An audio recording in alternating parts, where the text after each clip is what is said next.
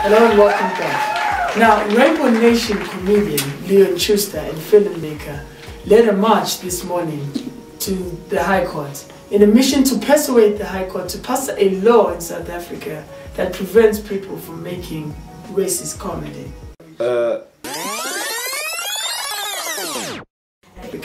That prevents people from making racist comedy. Hey man, you like curry? Huh? Acha, you know hot stuff, all brown. Oh. Sorry. After the march, the absurdism extended to his tweets. Some of the tweets read as follows.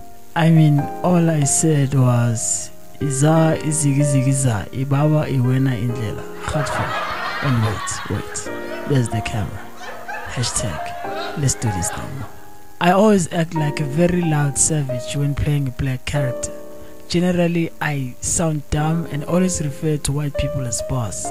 So fucking racist. I should have went to jail for this. Hashtag, I must put this right. I'll refrain from any comments from this one. Our analyst of everything has more. Thank you.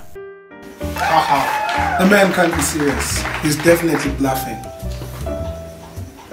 If he's serious about this cause, he should take all the money he's accumulated from his racist movies, all of them by the way, and build an all-Africans comedy club that is going to promote and encourage non-racial humor amongst up-and-coming Africans artists and comedians. Because the last thing that South Africa really needs is another Leon fucking Schuster. Thank you.